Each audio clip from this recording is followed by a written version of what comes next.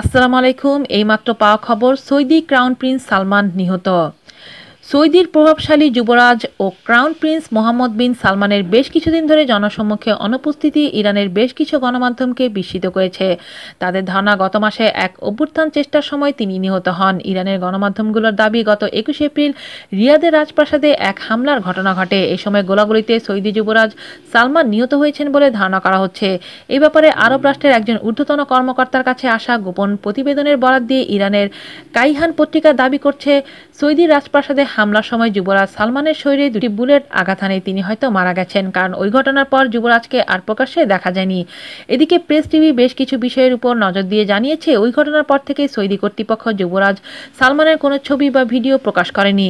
এপ্রিলের শেষের দিকে যুক্তরাষ্ট্রের নতুন পররাষ্ট্রমন্ত্রী মাইক পম্পেও সৌদি সফরে গেলে তখনও যুবরাজ সালমানকে কোনো ছবিতে দেখা যায়নি।